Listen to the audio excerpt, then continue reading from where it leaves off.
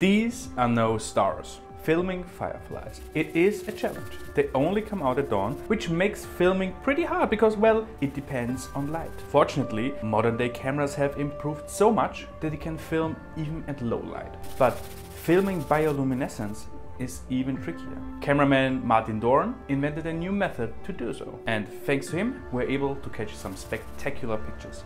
For example, the mating behavior of fireflies.